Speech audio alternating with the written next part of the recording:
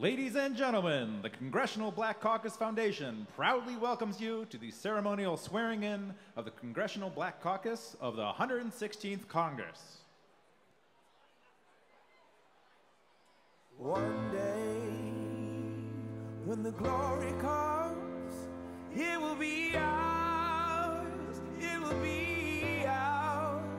Oh, one day, when the war is won, we will be sure, we will be sure.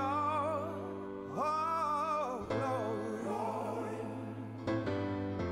glory. Oh, glory, glory. Hands to the heavens, no man, no weapon formed against, yes, glory is destined. Everyday women and men become legends. Sins that go against our skin become blessings. The movement is a rhythm to us. Freedom is like religion to us. Justice is juxtapositioning us. Justice for all just ain't specific enough. One son died, the spirit is revisiting us. True and living in us. Resistance is us. That's why Rosa sat on the bus. That's why we walk through Ferguson with our hands up.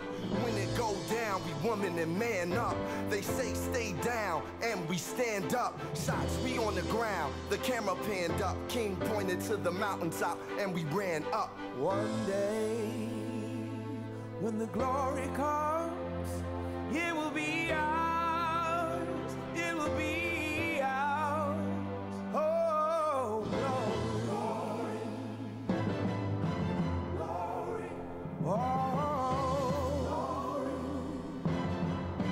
glory.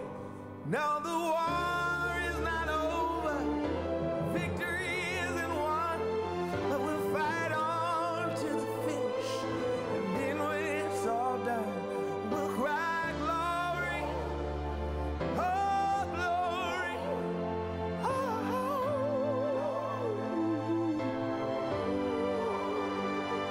Selma is now for every man, woman, and child. Even Jesus got his crown in front of a crowd. They march with the torch, we gon' run with it now. Never look back, we done gone hundreds of miles. From dark roads, heroes, to become a hero. Facing the League of Justice, his power was the people. Enemy is lethal, a king became regal. Saw the face of Jim Crow under a bald ego. No one can win a war individually. It take the wisdom of the elders and young people's energy. Welcome to the story we call victory. The coming of the Lord, my eyes have seen the glory. One day, when the glory comes, it will be ours, it will be ours.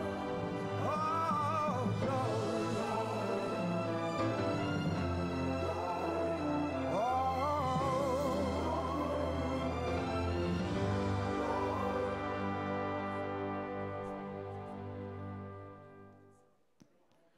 Ladies and gentlemen, please welcome our MC, Miss Angela Rye. Angela Rye is Principal and CEO of Impact Strategies, a political advocacy firm in the nation's capital. She is a political commentator for CNN and a political analyst for NPR. Rye has been featured as an influential lawyer and advocate by several media outlets, including Marie Claire, Ebony, and The Washington Post. She is a prominent strategist who has been offered on-air commentary from multiple media outlets, including BET, CNN, NBC, HBO, ABC, MSNBC, and TV One. A former executive director of the Congressional Black Caucus, Rye has an unwavering commitment to ensuring positive change in the political process. Good morning.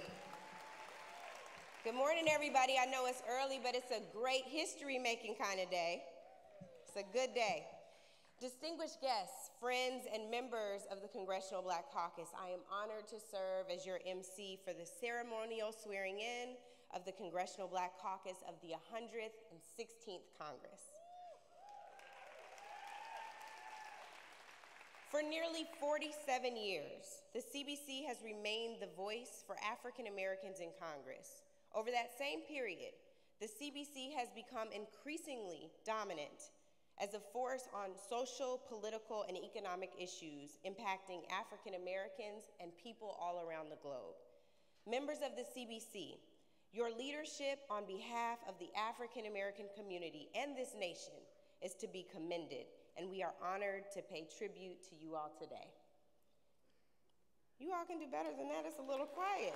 These are my former bosses. Give it up. Give it up.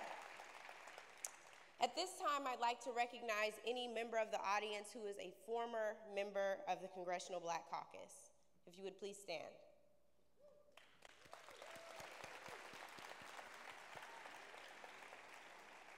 Distinguished guests, it all started with 13 trailblazers and has now grown into the history-making 55 members. Yes, representing more than 20 states and the District of Columbia and the Virgin Islands, and membership in both the House and the Senate. This is an amazing accomplishment, and this caucus will be an even greater force in the 116th Congress. Now, without further ado, it is my honor to introduce to you all the members of the Congressional Black Caucus of the 116th Congress. Representative John Lewis of Georgia.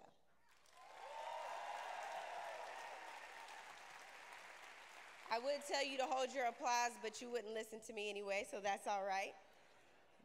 Delegate Eleanor Holmes Norton is not with us yet. Congresswoman Maxine Waters of California. Representative Sanford D. Bishop, Jr. of Georgia. Representative James E. Clyburn of South Carolina and your Democratic whip. Representative Eddie Bernice Johnson of Texas. Representative Bobby L. Rush of Illinois. Representative Robert C. Bobby Scott of Virginia. Representative Benny Gordon Thompson of Mississippi. Representative Sheila Jackson Lee of Texas and your chair of the Congressional Black Caucus Foundation. Representative Elijah E. Cummings of Maryland. Representative Danny K. Davis of Illinois. Representative Barbara Lee of California. Representative William Lacey Clay Jr. of Missouri. Representative G.K. Butterfield of North Carolina. Representative Emmanuel Cleaver II of Missouri. Representative Al Green of Texas. Representative Gwen Moore of Wisconsin. Representative Yvette D. Clark of New York. Representative Henry C. Hank Johnson, Jr. of Georgia. Representative Andre Carson of Indiana. Representative Marcia L. Fudge of Ohio. Representative Terry Sewell of Alabama. Representative Frederica S. Wilson of Florida. Representative Donald M. Payne, Jr. of New Jersey. Representative Joyce Beatty of Ohio.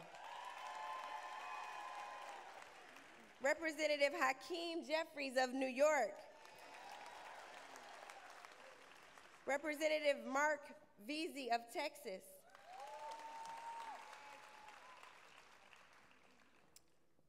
Okay, I'm being asked to have you all sit in order. Do you want to give me, these are my former bosses, so I'm about to get looked at real crazy. Are there any other instructions? Sit in order of seniority. You're like, okay, we did the best we could with what we have. Y'all gonna get me in trouble. We were giving you an applause break because, like I said, I knew you all weren't gonna listen to me anyway. All right, here we go. I'm gonna let them handle that. Representative Robin Kelly of Illinois. Representative Alma Adams of North Carolina. I think you all switched order. Senator Cory Booker of New Jersey. Representative Brenda Lawrence of Michigan. Representative Bonnie Watson Coleman of New Jersey. Representative Dwight Evans of Pennsylvania. Representative Lisa Blunt Rochester of Delaware.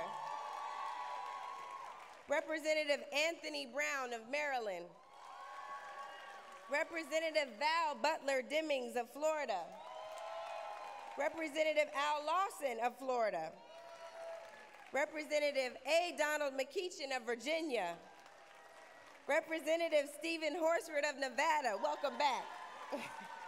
Representative Antonio Delgado of New York.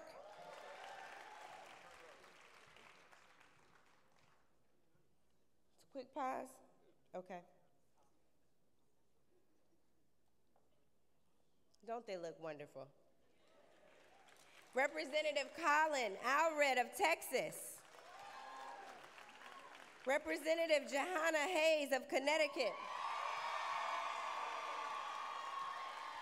Representative Lucy McBath of Georgia. Representative Joe Neguse of Colorado. Representative Ayanna Presley of Massachusetts. Representative Lauren Underwood of Illinois.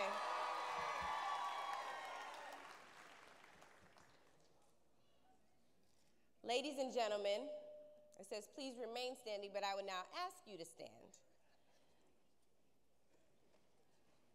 For the singing of the national anthem, the Black national anthem, Lift Every Voice and Sing by Grammy-nominated vocalist Maimouna Youssef. But before I do that, last but certainly not least, your current Congressional Black Caucus chair, Cedric L. Richmond of Louisiana. You can do better than that. He's worked hard for y'all. And incoming CBC chair, Congresswoman Karen Bass of California. And now we will have the Black national anthem.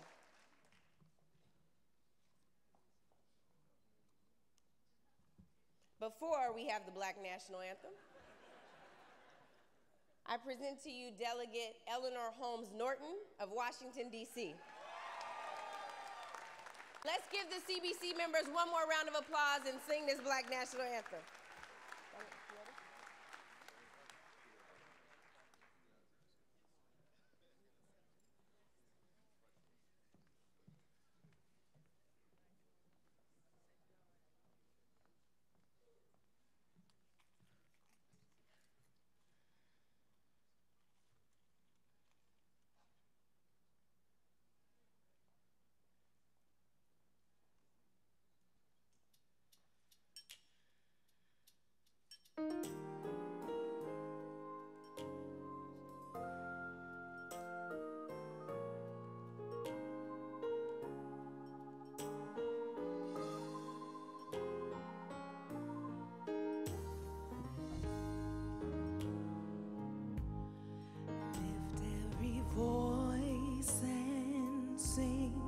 Till earth and heaven ring with the harmony of liberty. Let our rejoicings rise loud as the listening skies. Let it resound loud as the rolling sea.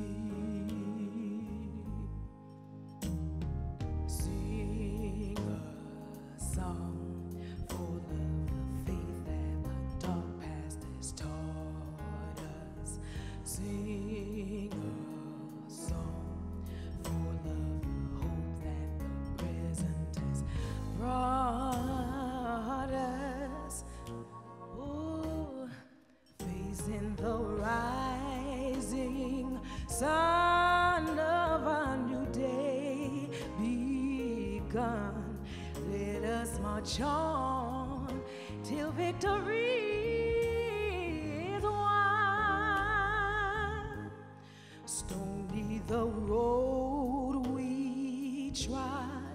bitter the chastening rod, felt in those days when hope unborn had died, yet with a steady beat have not our weary feet come to the place which our Father sighed.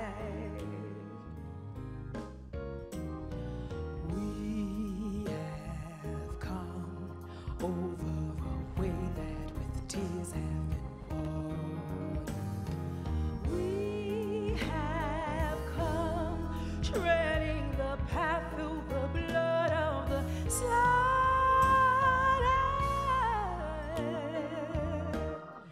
out from the gloomy past till now we stand at last, where the white gleam of our bright star is cast. God of our weary years, God of our silent tears, thou who has brought us thus far on the way, thou who has by thy might led us into the light, keep us forever on the path we pray.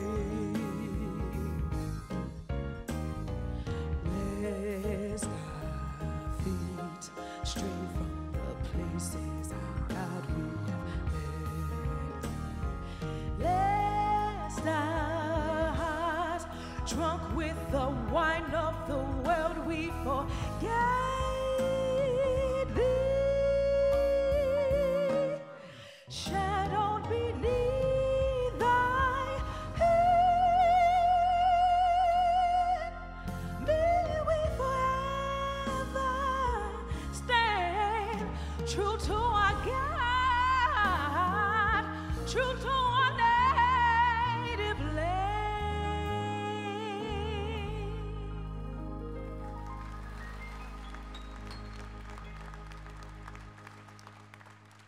Thank you so much, Mamouna, for that beautiful rendition of Lift Every Voice and Sing.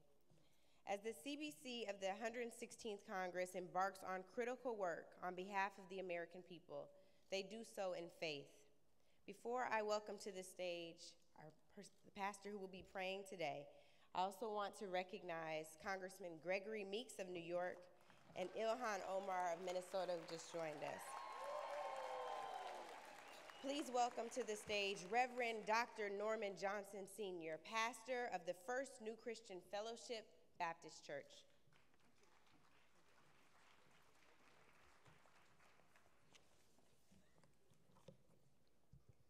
Shall we pray?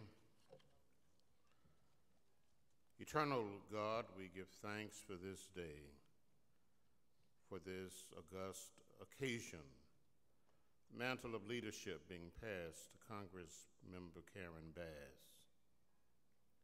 A political journey from Los Angeles to Sacramento to now Washington, D.C. has been one of powerful convictions, the ability to engage differing perspectives and yet remain grounded and focused on empowering others. May her leadership steer this caucus through the turbulent waters of this political moment. We pray that the legislative work of the caucus of this 116th Congress may continue the best of the Congressional Black Caucus tradition of being the conscience of the nation. Prepare them for the great struggle ahead, a struggle for an inclusive America, an America that values, protects, and gives place to children and parents seeking a better life for their families, an America that does not hold hostage the well-being of workers for political victory. Empower this Congress, or this caucus rather, that it might forge a path for the entire nation, remembering the least of these. We know that criticism will follow them. Insults will be hurled at members. They will face dismissive actions, and some tables they may not be invited to sit. But encourage them. Let them not get weary in well-doing, for they shall reap in due season if they faint not. In this great land, a blessed land where democracy is yet in progress, not finished, may the Congressional Black Caucus serve as the leaven in the loaf that fosters a democratic vision of flourishing, compassion, and justice for all. And through their witness and work, may valleys be exalted, mountains and hills made low, crooked places made straight, and rough places plain, and your glory might be revealed, and all flesh see it together. Amen.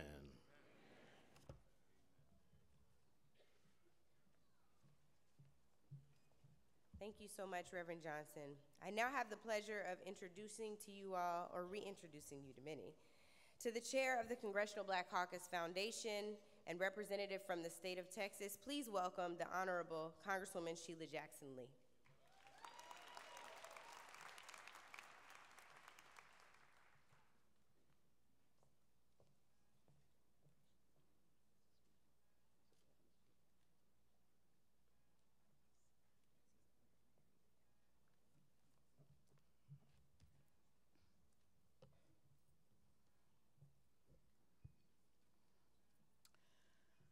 Good morning, everyone. It is my joyful task to welcome you this morning, but to be able to emphasize the most significant moment in history, and that is to welcome you to the class of the Congressional Black Caucus of the 116th Congress.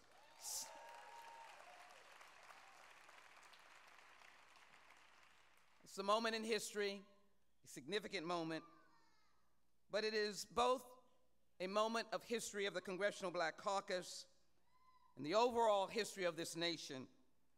For in this moment, this class now stands at 55 members of the Congressional Black Caucus, some 22% of the Congress.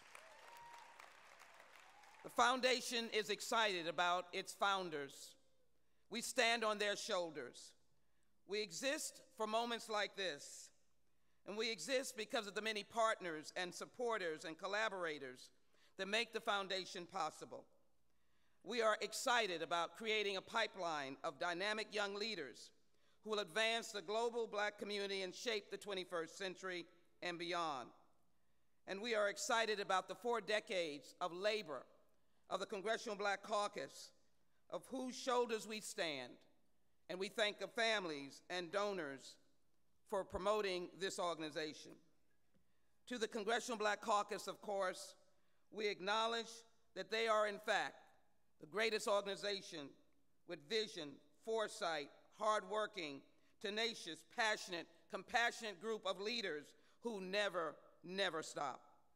And they have been founded since 1971, and they represent a long journey that has been taken from the 20th century and even members in the 19th century. The caucus has been at the forefront of major legislative initiatives, including civil rights, voting rights, criminal justice, education reform, and advancements in health and science. And the Congressional Black Caucus, of which this foundation is so proud, continues to be the conscience of the Congress. Chair of the foundation, I recognize that we are intertwined with their leadership, and it is because of their stellar leadership that the foundation is strong. I want to thank this morning our friends and our sponsors. Some 33 companies are supporting this inaugural ceremony of the 116th Congress of the Congressional Black Caucus. Please give them an applause. They are, in fact, legacy, platinum, gold, silver, and bronze partners. We appreciate you so much. We again thank our legacy sponsor, FedEx Corporation, and our friend Gina Adams, Senior Vice President of Government Affairs, for her role in shaping the company's vision for diversity. We thank her for all of the elements that she supervises, but most importantly, Gina, we thank you for your support. Gina, please stand so that we can thank you this morning again for your great work. We could not do any of this, the Foundation, Congressional Black Caucus members, without our family members. We take this significant moment in history to thank you for the role that you play in history, including the very special members of the Congressional Black Caucus Foundation, and that is all of our spouses. If you're here, let us see you, please.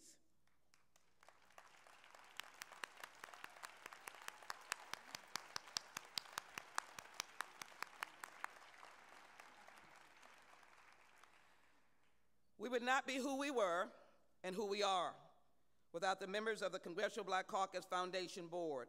I offer a joyful thank you and a joyful noise for the investment and celebration of this great mission that you have committed to.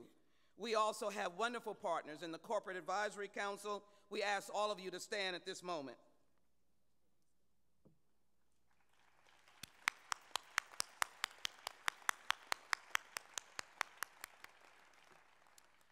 The foundation, standing on the shoulders of all those that I have mentioned and taking this journey, has been very instrumental in programs like A Voice, preserving the history of members of the CBC, of discussing an endowment, of working on our mission of educating, creating new leaders for the 21st century.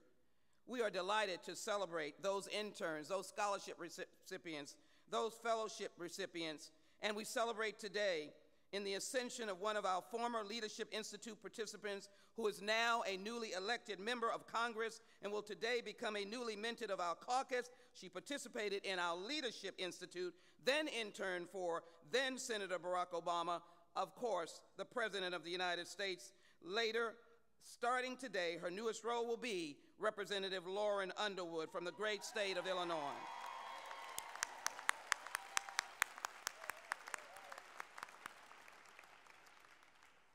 So as I close, we could not be who we were without the newly elected officers that will be sworn in, the outstanding chair that we are so eager to see her leadership, former Speaker of the California Assembly, our leader who will be introduced, Karen Bass, and the other outstanding officers. As we welcome the new members, our challenge again is to make a joyful noise and to take our work as joyful tasks of which we will overcome all obstacles. And so it is important today to acknowledge that the foundation stands ready to, in fact, ensure that we are partners with the Congressional Black Caucus. We stand ready to work alongside of the chair and officers in forging ahead for better things for the people of this nation and those who walk in the tradition of slavery. That was our past. But as we begin anew, more than 40 years ago, the Congressional Black Caucus recalled and accepted the challenge of Representative George Henry White of North Carolina. Representative White was the last of nearly 40 African Americans who were forced out of the United States Congress after emancipation and Reconstruction and the beginning of Jim Crow. They were strategically forced and removed from office through the systematic voting disenfranchisement of African Americans and redistricting, a fight we continue. In his departing speech on the floor of the House, he said, "This perhaps the Negro's temporary farewell to the American Congress, but let me say, Phoenix-like, he will rise up someday and come again." Today, my friends, it is safe to say we've indeed come again, and to borrow and embellish the words of Maya Angelou, and still we rise. March on until victory is won.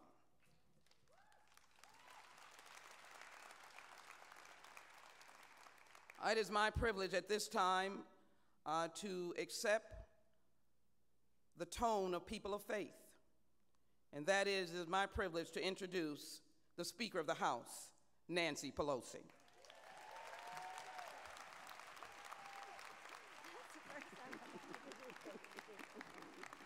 We were believers.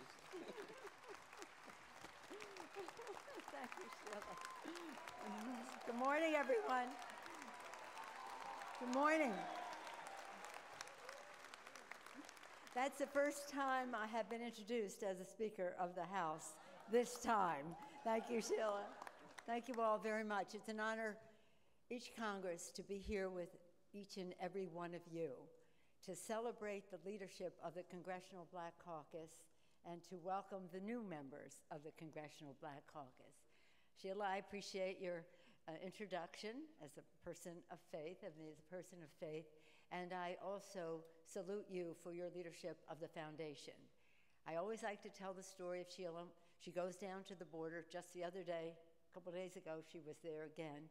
But on a recent occasion when she was there, visiting the little children who were there, little baby just saw Sheila, just grabbed onto her and would not let Sheila go. And if that just tells you how goodness emanates from her, that a child would see and seek in her the goodness of Sheila Jackson Lee. Thank you for your leadership, Sheila. Where did she go? Oh, thank you, Jane. I want to thank Elsie Scott from the foundation as well for her leadership, all of you. Just briefly, because we have a big agenda with the Congressional Black Caucus as it grows and grows and grows, at least 8 new members from districts, not traditionally African-American districts, as we expand the size. I want to salute Cedric Richmond for his great leadership as chair of the Congressional Black Caucus.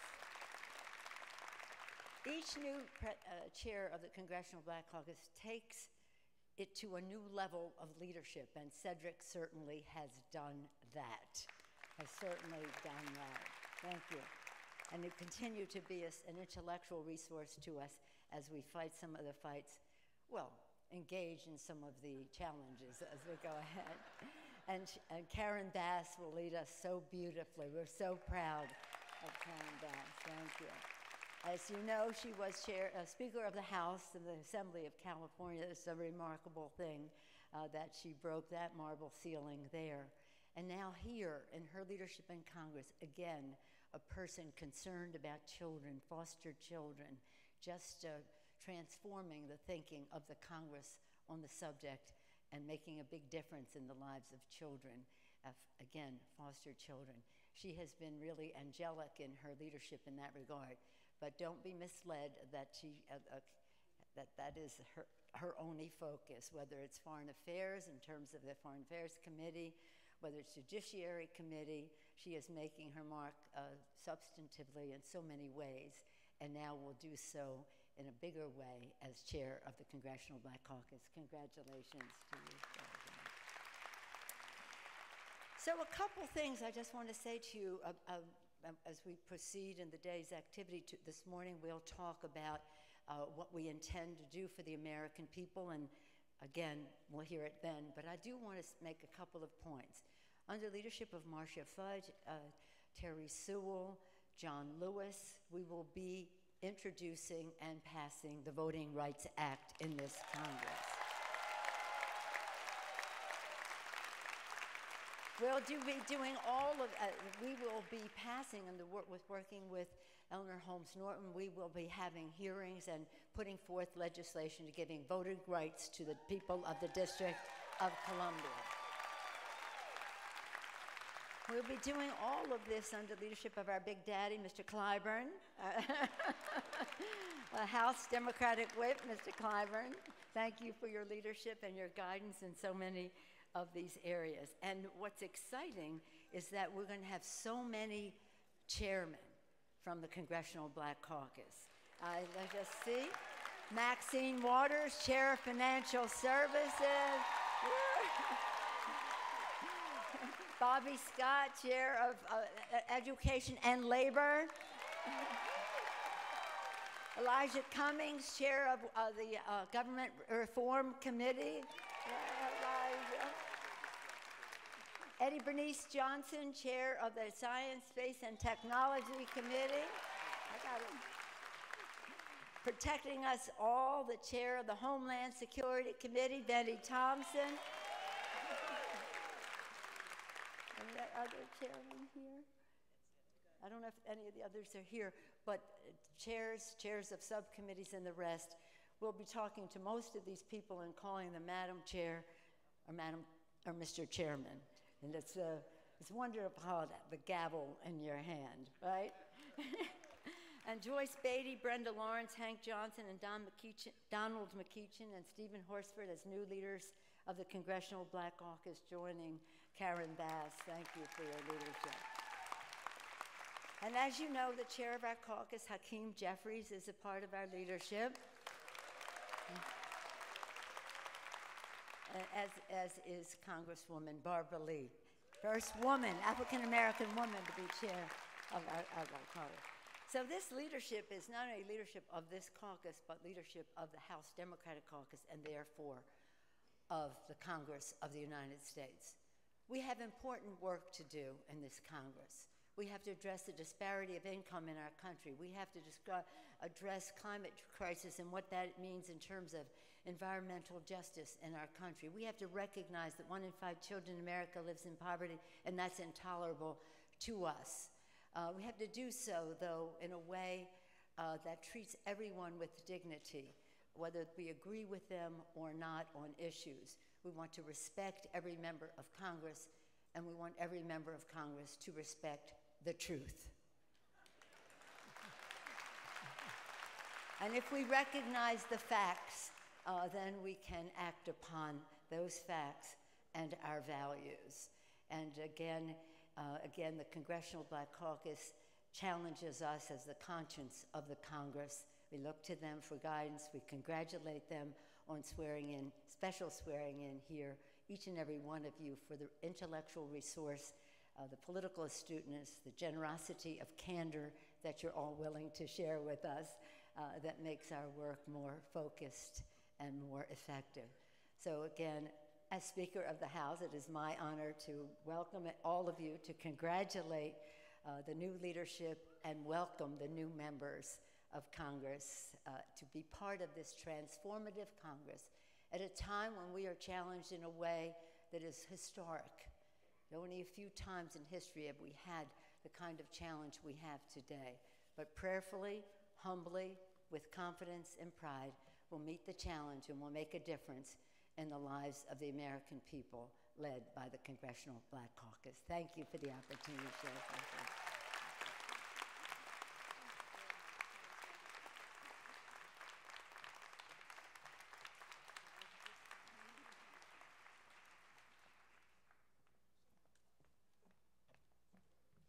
At this time, coming to the stage is Congressman Steny Hoyer, your incoming Majority Leader.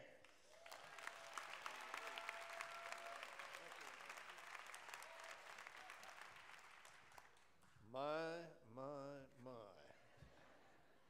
Do you think the founders thought that there would be this many people on this stage?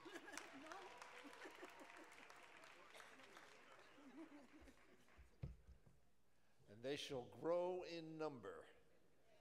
Amen. The speaker has spoken about our agenda. She mentioned the whip, Jim Clyburn.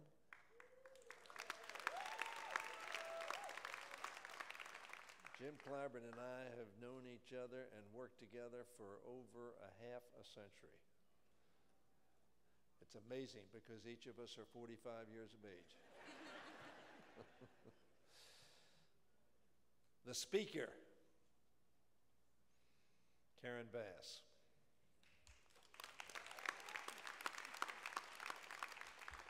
The chair, Karen Bass.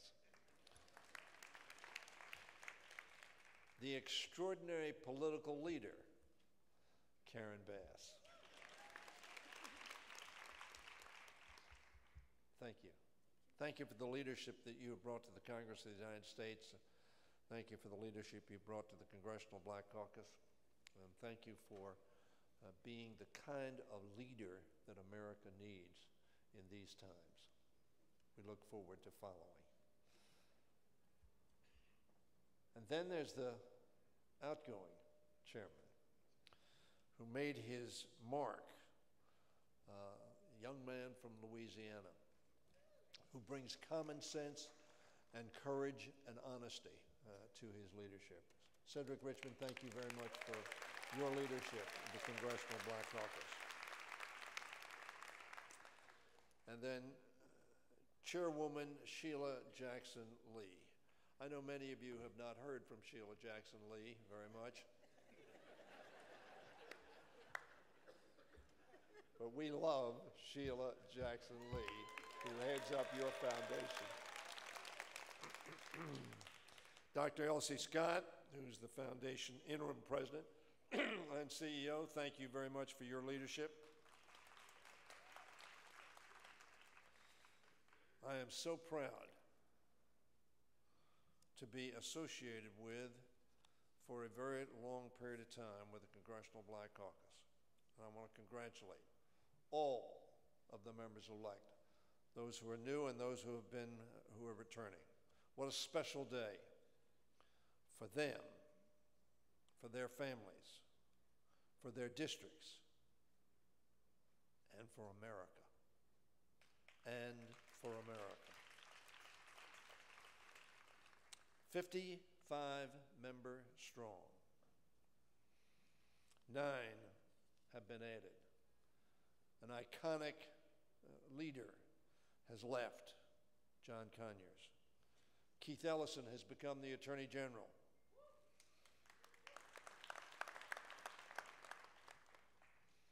And Colin Allred, Antonio Delgado, Johanna Hayes, Stephen Horsford,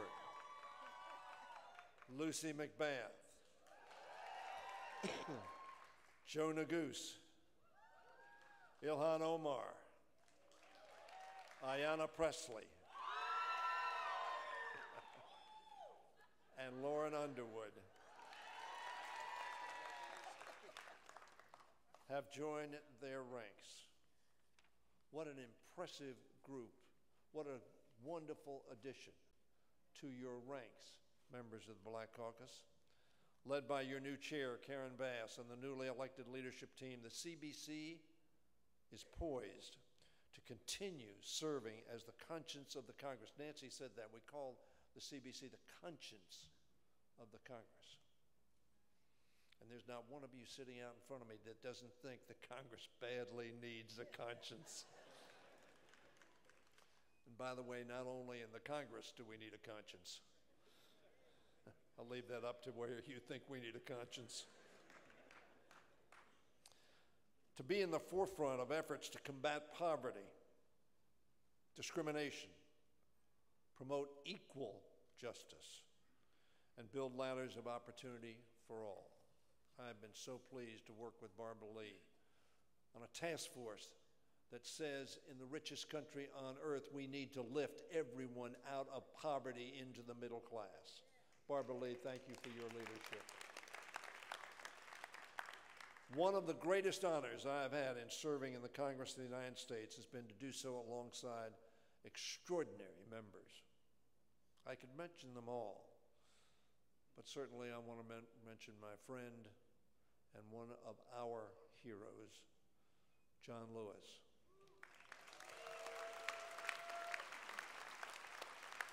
I've had the honor, because I've been here for some period of time, with Shirley Chisholm, Charlie Rangel, Ron Dellums, and Maxine Waters, and so many others who have made such an historic difference.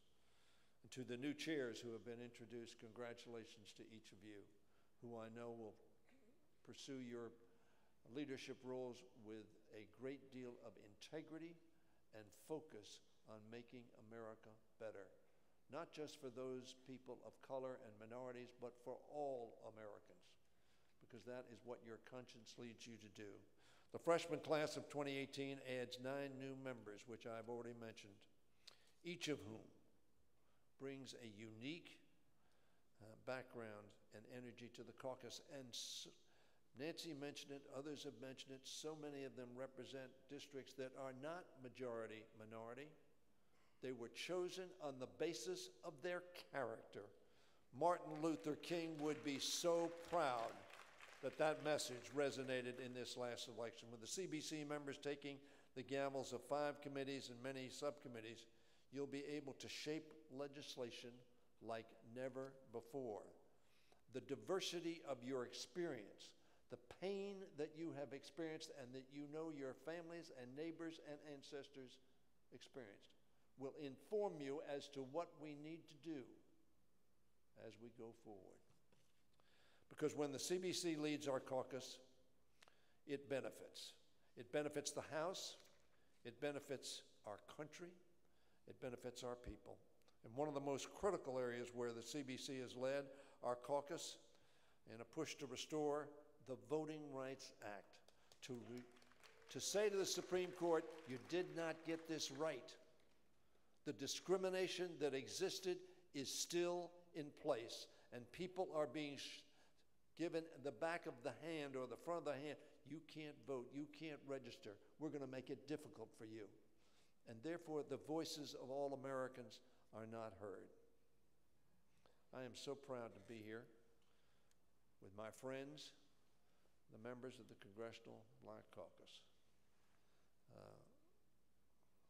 America is in turmoil. America is divided. The Johnson brothers said it to us all. Facing the rising sun of our new day begun, let us march on. Nobody here, nobody that sits here, believe that victory has been won. There is an unfinished agenda, and there is no group in the Congress of the United States more than these 55 members of the Congress who sit before you who are any more committed to marching on for what America means and what America must be for all of our fellow citizens. God bless the Black Caucus who blesses their country. Thank you very much.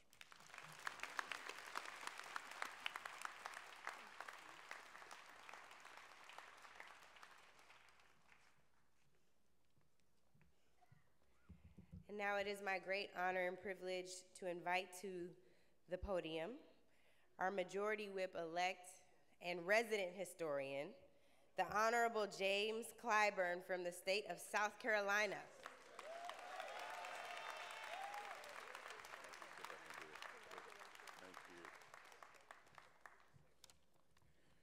To Speaker Designate Nancy Pelosi, Majority Leader Steny Hoyer,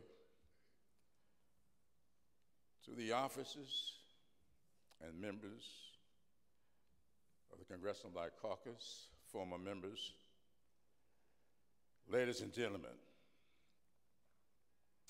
when the learned French historian Alexis de Tocqueville visited this country, he observed its greatness and set out to find the source of what he called the genius that made it so.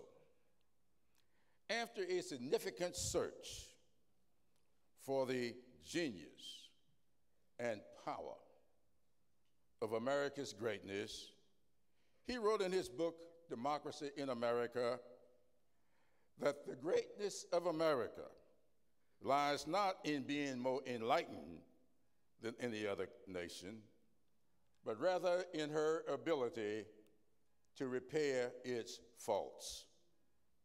Abraham Lincoln saw slavery as a fault that needed to be repaired. So he wrote, signed, and issued several emancipation proclamations to repair the fault, thereby contributing to America's greatness. The United States Supreme Court contributed to America's greatness when it found separate but equal to be a fault that needed to be repaired. And in 1954, it issued a unanimous decision declaring separate but equal to be inherently unequal. President Lyndon Johnson saw discrimination in employment, voting, and housing to be faults yearning to be repaired. So he furthered America's greatness by petitioning Congress to repair those faults. And Congress responded by passing the Civil Rights Act of 1964, the Voting Rights Act of 1965, and the Fair Housing Law of 1968. Recent legislative actions, judicial decisions, and everyday experiences of the American people have exposed some significant faults in our system that need to be repaired. And the voters responded last November by installing a Democratic majority in the United States House of Representatives, and we are a significant part of that majority. Denying health care coverage to people with pre-existing medical conditions is a fault that the American people want us to repair.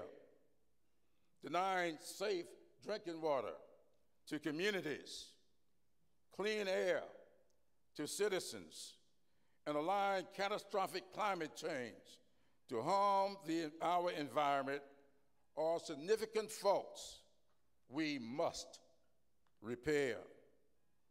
Denying high school graduates access to debt-free post-secondary education is a fault we need to repair. Denying our citizens access to clean, safe, quality housing in their communities that they can afford is a fault that must be repaired. Denying little children and their asylum-seeking parents due process, basic human conditions, and safety are faults we need to address. And finally, addressing the 21st century immigration issue by building a first-century wall is intellectually dishonest and morally bankrupt.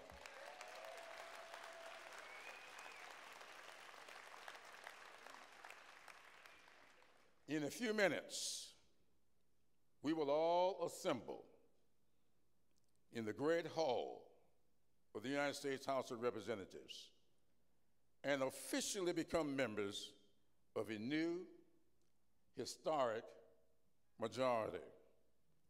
The American people are expecting great things from us, and we must not disappoint them.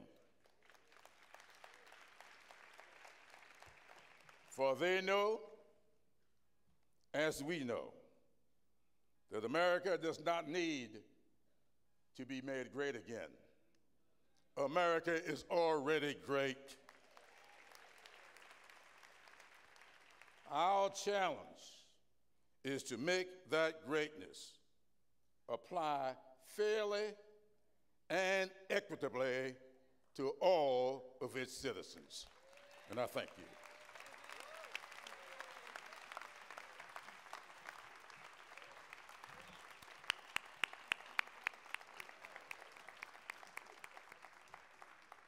Thank you, Congressman Clyburn.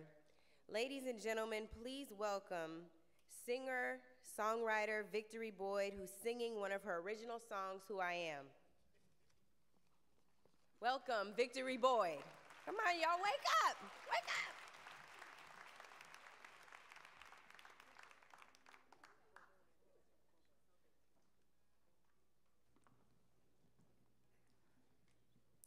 Hello, everyone. It's such an honor to be here and perform for you all. I'm accompanied by my younger sister, Momo, on bass. And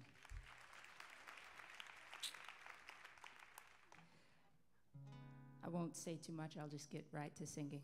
Thank you so much.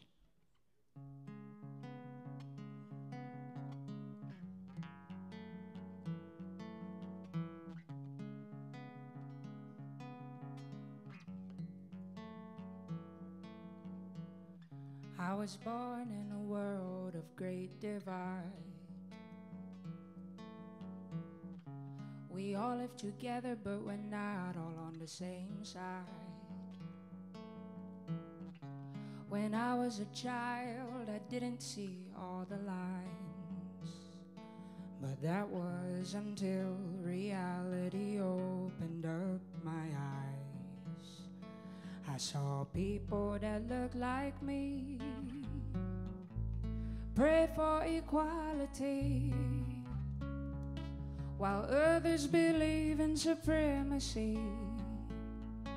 I saw my people in chains mentally, and others I saw walking free.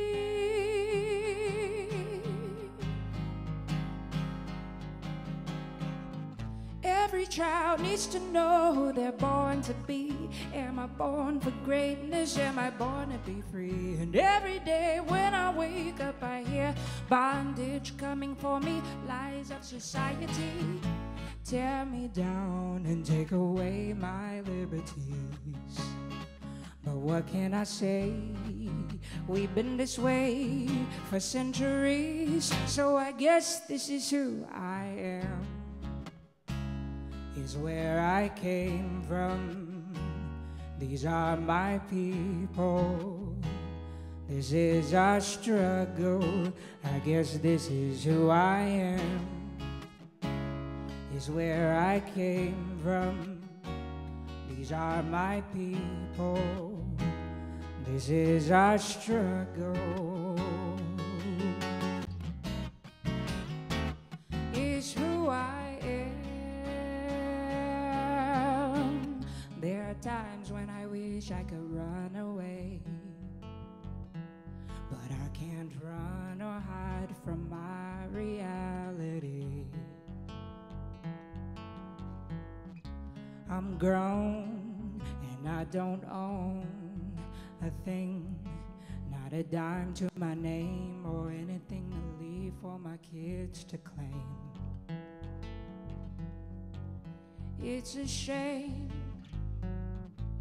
'cause I wonder if they'll live better lives than me. Or will they grow up listening to society? Oh, someday my life will come to an end. I don't know how and I don't know when, but one thing I do know is that I'm tired of waiting for a change to come when I still got enough life in me to march towards freedom. I still got enough fight in me to fight for our children. Lift your head, child, there's no need to hide. We're gonna overcome with dignity and pride, because this is who we are. Is where you came from. These are your people. This is our struggle. I'm telling you, this is who you are, child. Is where you came from. These are your people. This is our struggle. Is who we are. Is where you came from. These are your people. This is our struggle. Is who we are. Hey. Oh, oh, is who we are.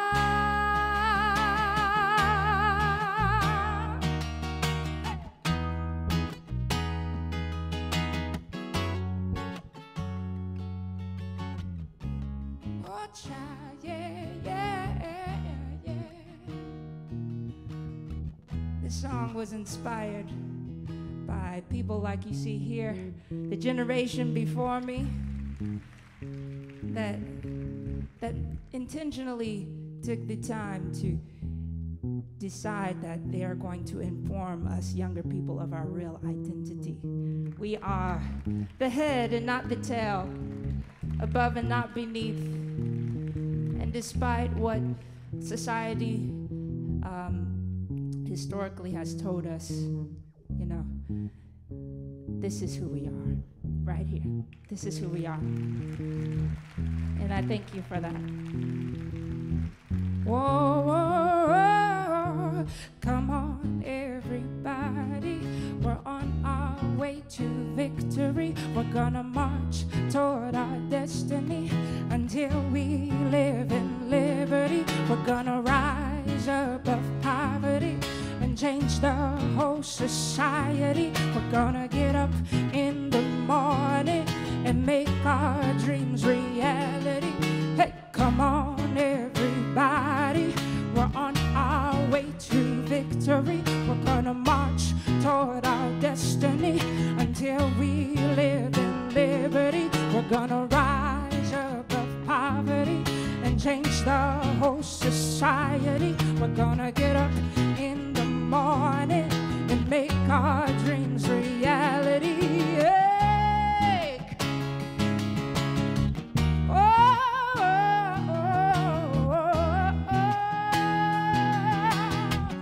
oh, child, yeah, yeah, yeah.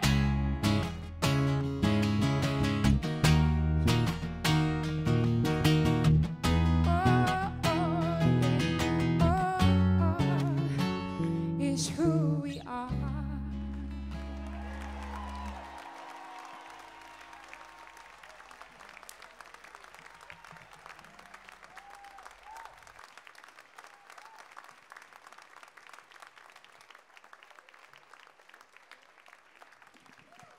I bet you're awake now.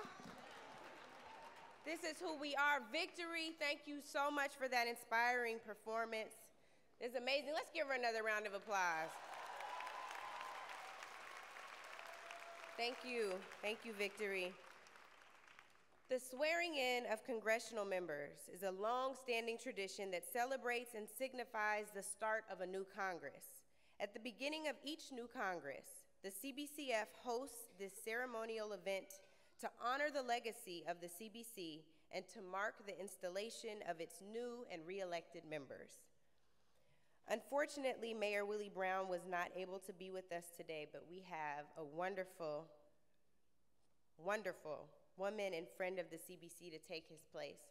Before I introduce Dr. Barbara Williams Skinner, I just want to take a moment to acknowledge the outgoing and incoming Congressional Black Caucus staff. So let's give them a round of applause for their work and their future labor. The ceremonial oath of office will be administered today by Dr. Barbara Williams Skinner.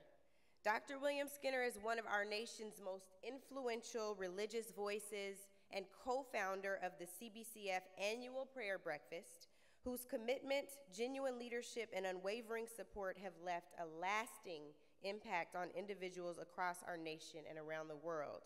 Dr. Williams Skinner is a friend, known to many as the spiritual advisor to the CBC members, and a former CBC executive director for 8 years. Ladies and gentlemen, distinguished guests, Dr. Barbara Williams Skinner.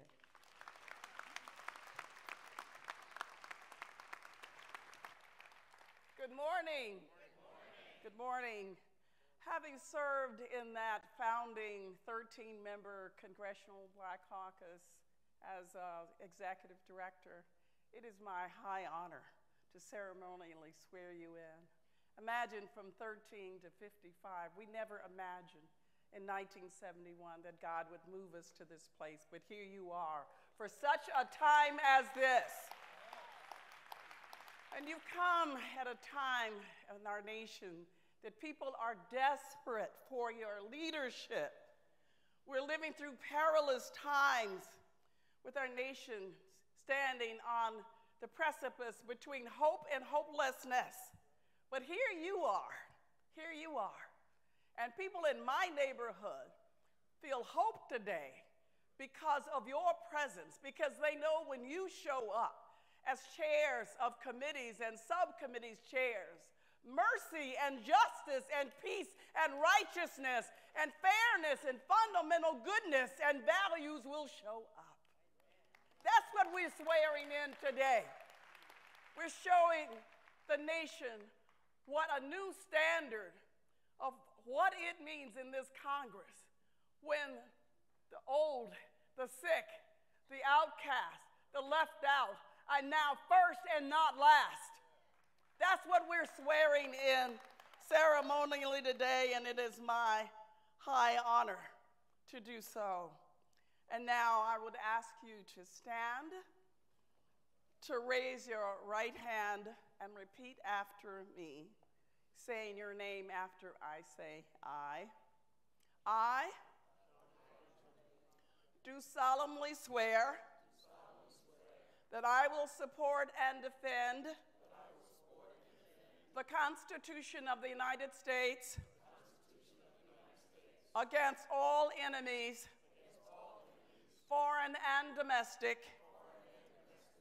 that I will bear the faith and allegiance to the same, that I take this obligation freely and without any mental reservations or purpose of evasion, and that I will well and faithfully discharge the duties of the office on which I am about to enter. So help me God. God bless you.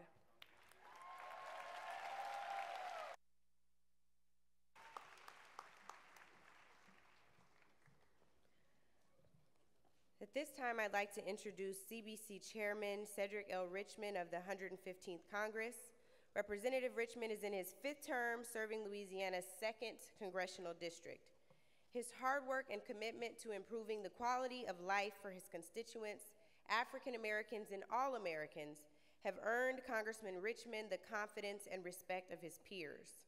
Under Representative Richmond's leadership, the CBC has strengthened educational opportunities for African American students and HBCUs and advocated to restore voting rights. Lord knows we need that. The CBC also continues to help alleviate the persistent poverty and other disparities that plague communities across the nation. Although these accomplishments are significant, Congressman Richmond knows that the work to advance the African American community is far from finished. His determination and dedication to stand up for others have made him one of the most recognizable and effective leaders in Congress. Congressman Richmond.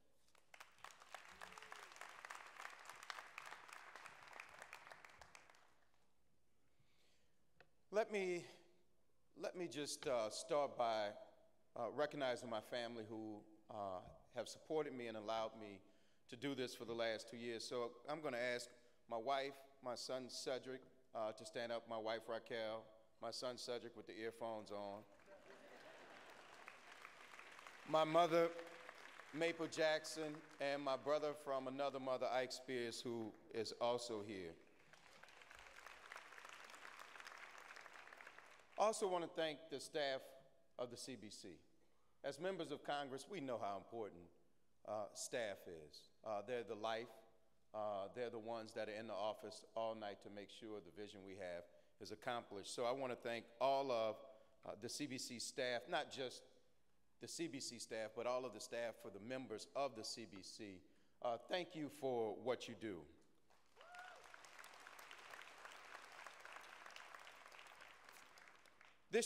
This time 2 years ago, I was sworn in as chair of the CBC.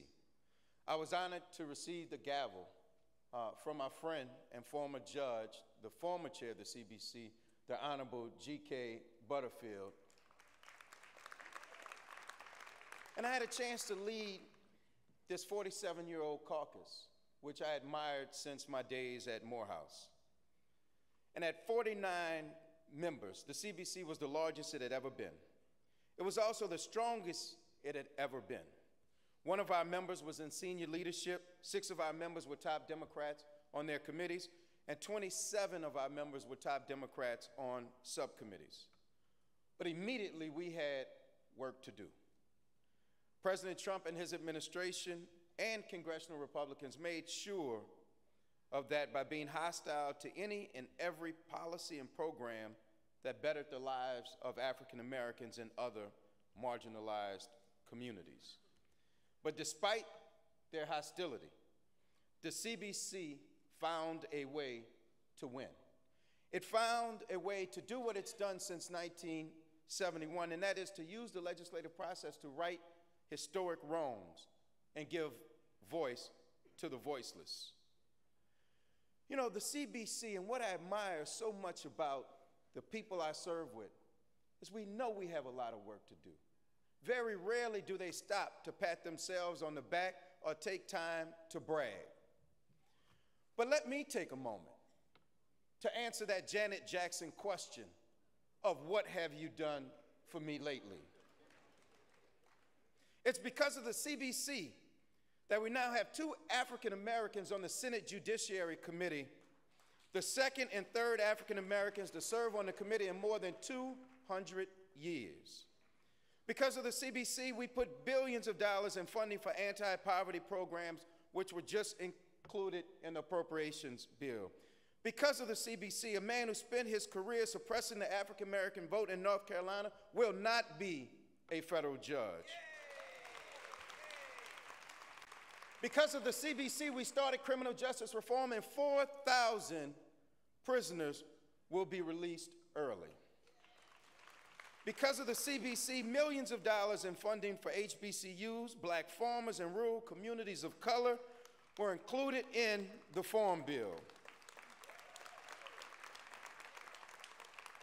Because of the CBC, the DNC and the DCCC did not take African American voters for granted this cycle and helped Democrats win up and down the ballot, including many candidates of color, and helped us take back the House. Because of the CBC, the board, C-suites, and suppliers of many corporations are now more diverse and more inclusive. Because of the CBC, 2 African Americans were hired to increase diversity and inclusion on our own Capitol Hill. The CBC did all of this by working together. And we will do more next Congress to get to greater heights.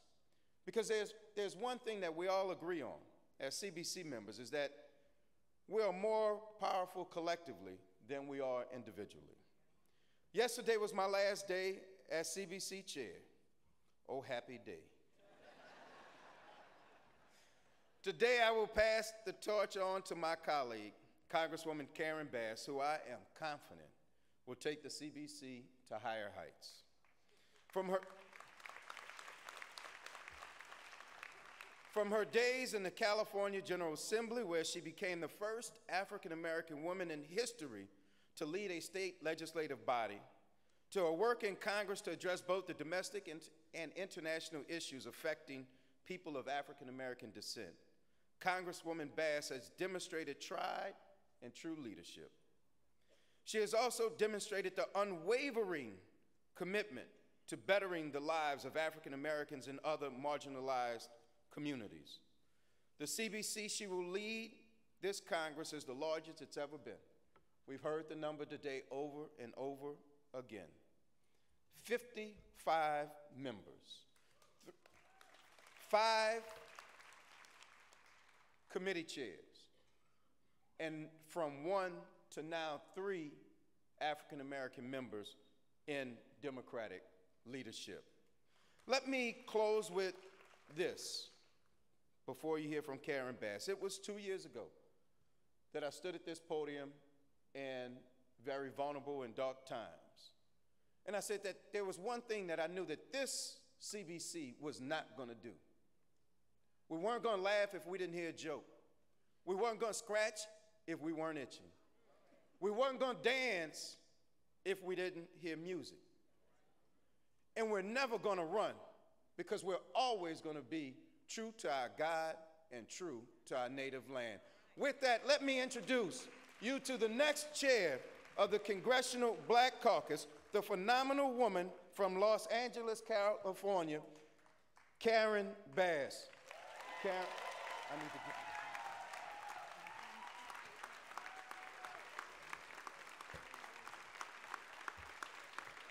I will present the gavel to Chairwoman Bass, and unlike what G.K. Butterfield did to me, you can actually keep this one. Thank you. G.K., you know I love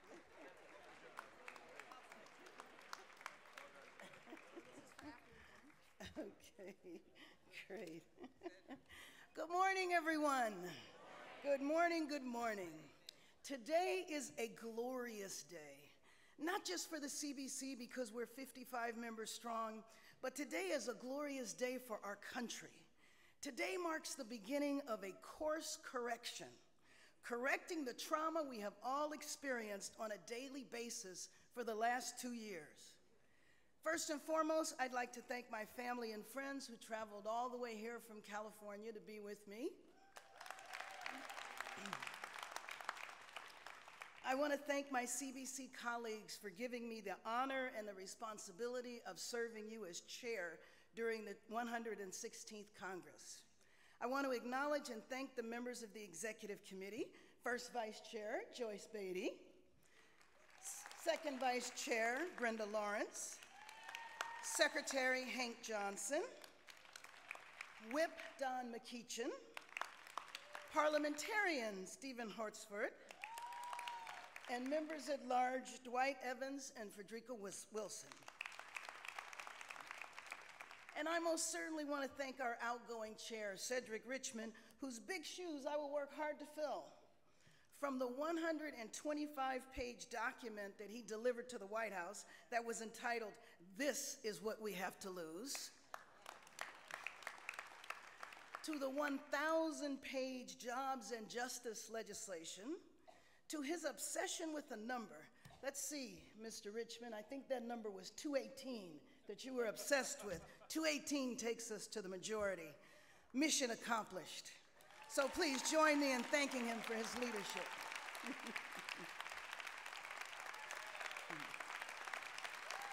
That's right. Well deserved.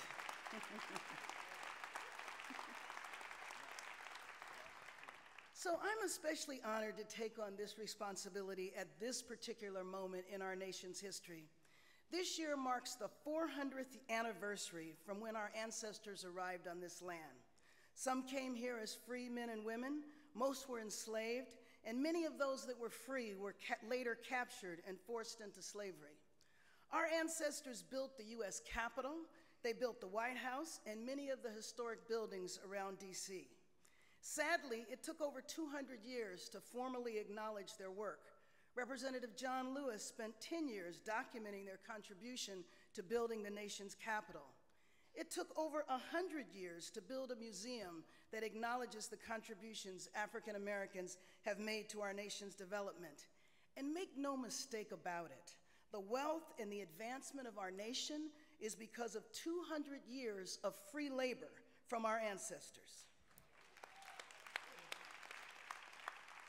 For 100 years after the period of enslavement, US law allowed black codes and other laws to arrest African Americans and enslave them again.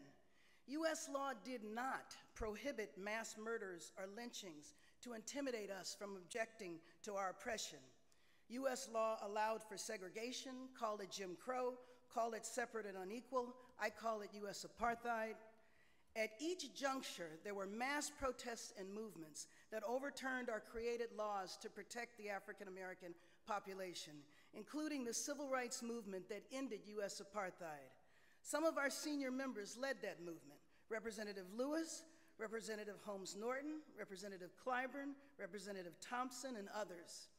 I mention this history because the African American experience is characterized by horrific oppression, but amazing, amazing resilience. We organize, we struggle, we thrive.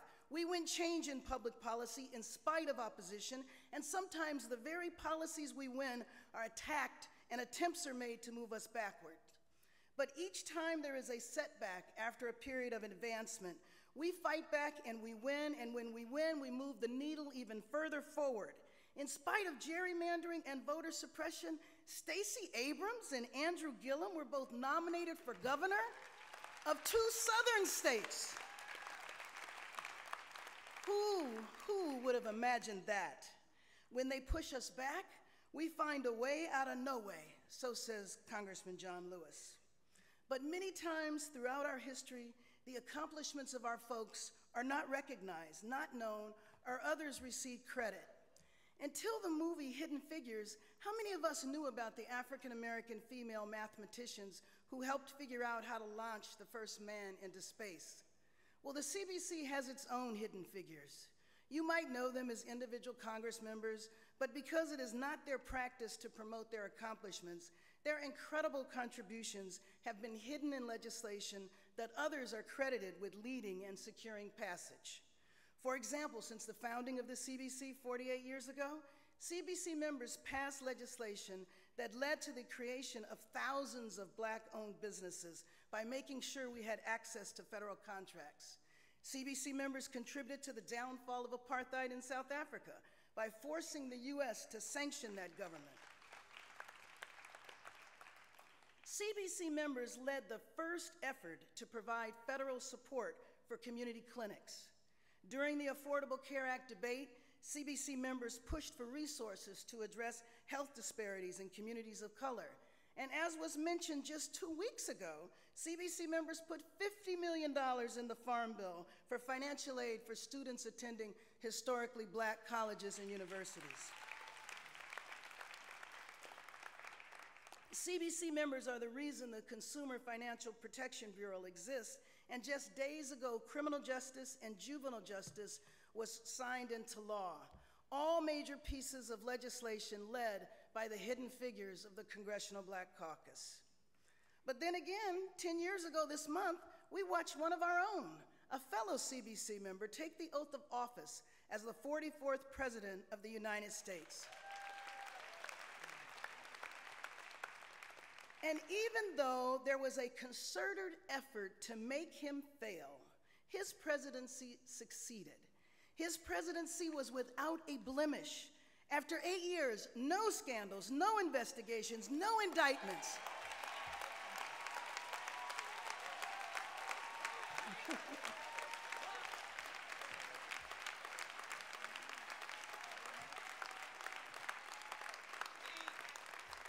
Can you imagine that? The current president had all of this happen in his first few months in office. And so it's no surprise that he's obsessed with erasing Obama from history. The truth is, we're right in the middle of one of those historical moments where there is a concerted and deliberate attempt to erase, to reverse policy victories, not just from the Obama years, but policy victories won over the last 7 decades. The very idea of a Barack Obama presidency brought to the surface a reality that should be celebrated in our country. America is becoming more diverse, and that diversity is leading to the browning of our nation.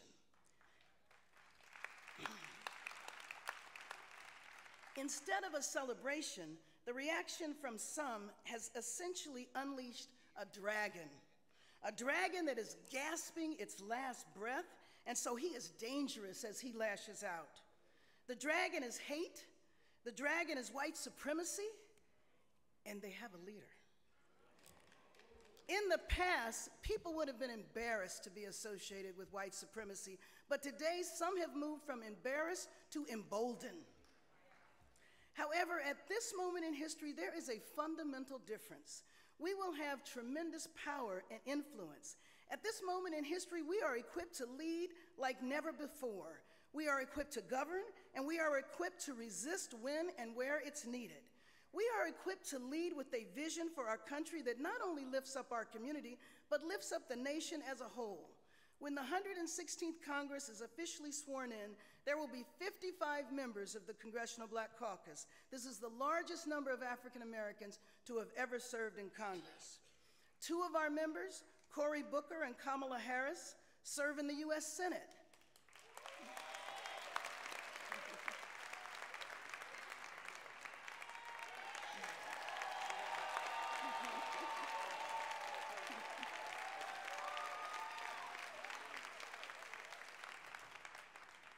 You may know or not, they just passed legislation that finally outlawed lynching.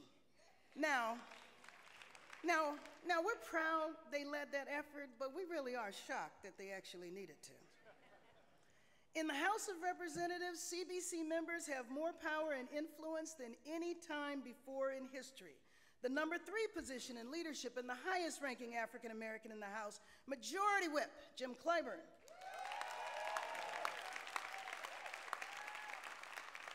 Chairman of the Democratic Caucus, Hakeem Jeffries. Co-chairwoman of Steering and Policy, Barbara Lee.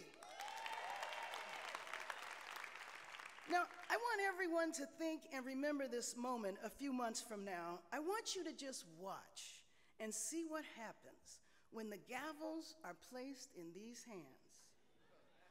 Science and Technology, Chair Eddie Bernice Johnson. Please stand. Newsflash, she believes in science. Government Reform and Oversight, Chair Elijah Cummings. For an administration that has had no oversight, look out, because I hear a tweet storm. Financial Services, Chair Maxine Waters. I don't need to say anymore, right? Maxine Waters. Someone's financial records just might come to light.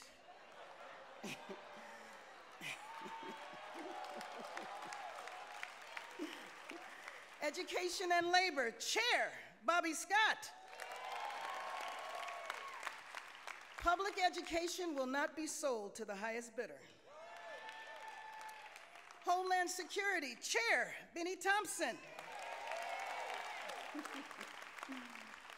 This is the largest federal agency in the US government, and I think that we're gonna find out who is making all the money off of the fake border crisis. 5 members of the CBC will chair 5 critically important committees, and we're calling them the Big 5, and we want them to stand again. The Big 5.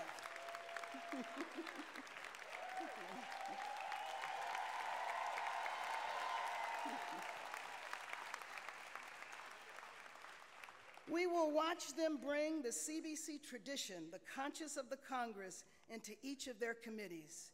And as was mentioned before, there is more power in this body.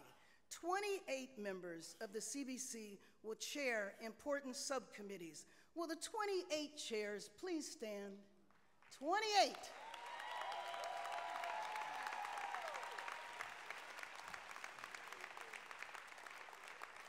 And for the first time, we have the largest number of CBC members in many years, 9 CBC members in the freshman class.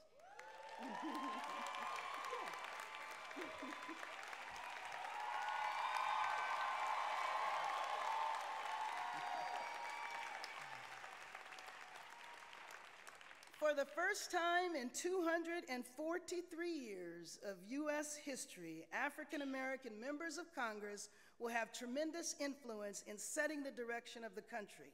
While we work hard inside of government as legislators, our efforts to hold back the attacks and lead in a positive direction will be bolstered by a new and expanded grassroots movement that developed in response to the efforts to dismantle progressive policies, including civil rights legislation, dismantling protections designed to keep our air, water, and food safe, is just to name a few.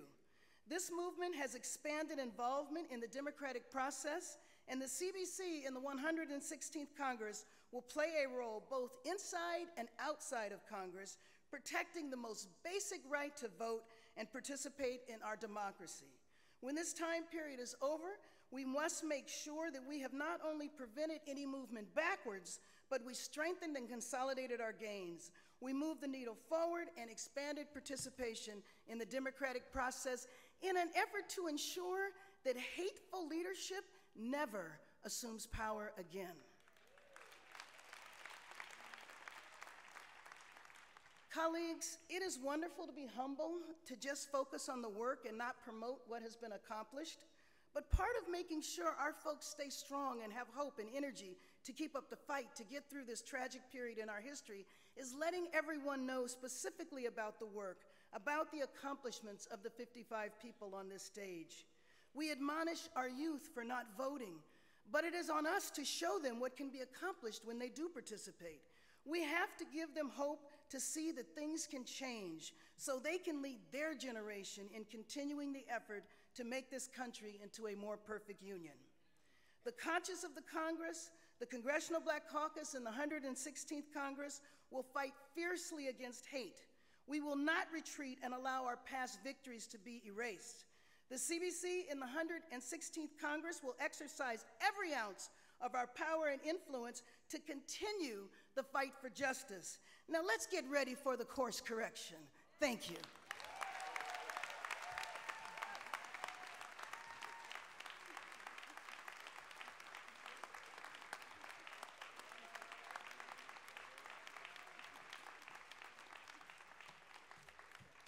Thank you, Chairman Bass, and welcome.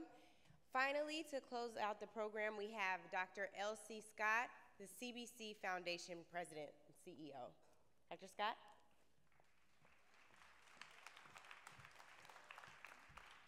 Why don't we give a big round of applause to Angela Rye for emceeing today.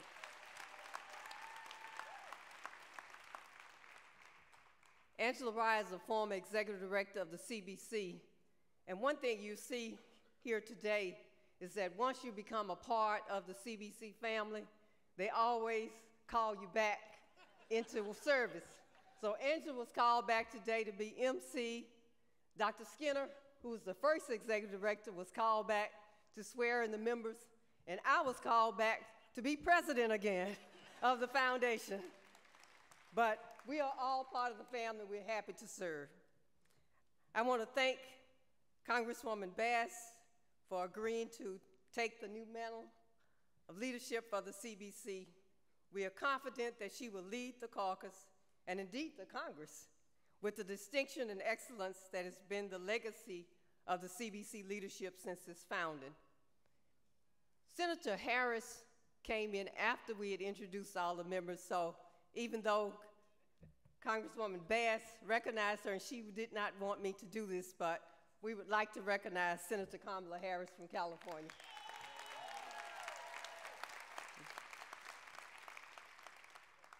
And we have so many distinguished guests here today, but there's just one that I want to acknowledge because he was a leader that got a lot of black people into politics, Reverend Jesse Jackson.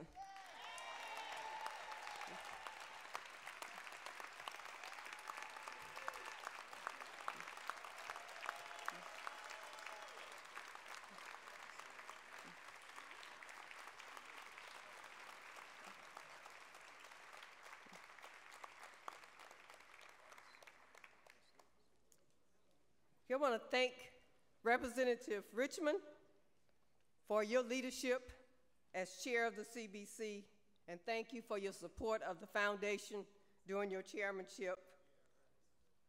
And we know that you will continue to be a friend and a supporter of the foundation. I want to congratulate all the CBC members who will be holding leadership positions, and you've met all of them, including Majority Whip Clyburn. But we look forward to them being history-making in the Congress as they seek to wield power, considerable power than we've ever had before with 55 members, especially for the benefit of all Americans, but especially for people of color and impoverished individuals. I want to congratulate the new class, 9 strong, and I especially want to welcome back to Washington Congresswoman Lauren Underwood as a Congresswoman, because she's the first intern that came through the CBCF program that is now a member of Congress.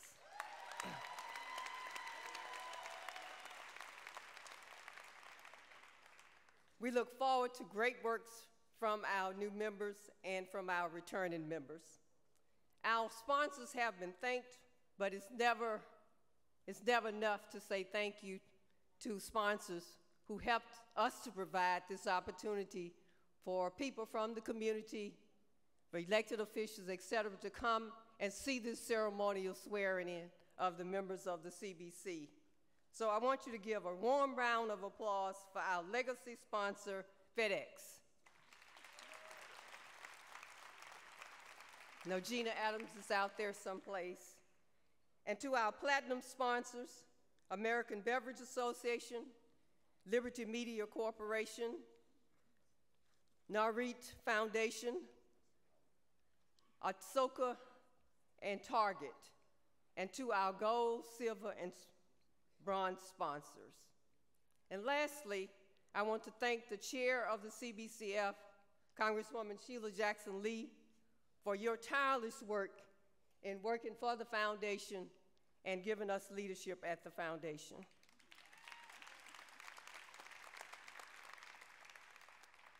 I would also need to recognize the staff of the Congressional Black Caucus Foundation for all the work they do to support the mission and for all the work they did coming back early from Christmas vacation to make certain that you had a good program together. I want to thank Congresswoman Karen Bass's staff, the staff of the CBC, and all the congressional staff members who volunteered time to help with the planning and execution of the event today. We also thank our fellows and all the volunteers who helped us to manage on site today.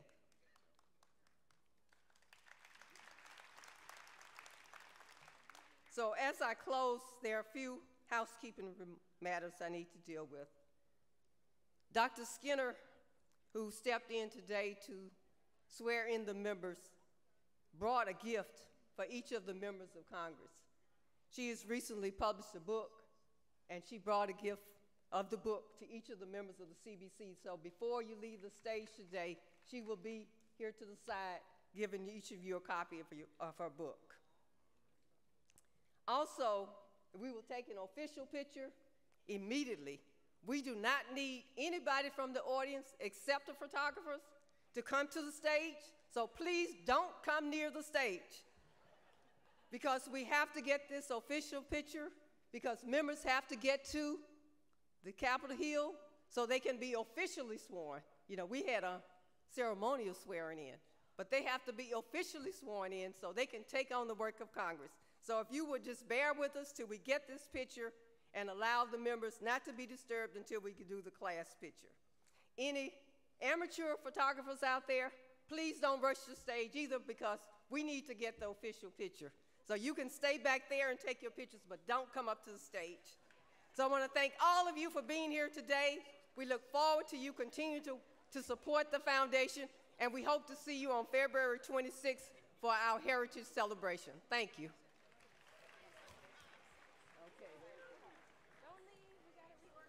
Okay, who's in charge of organizing? Mark.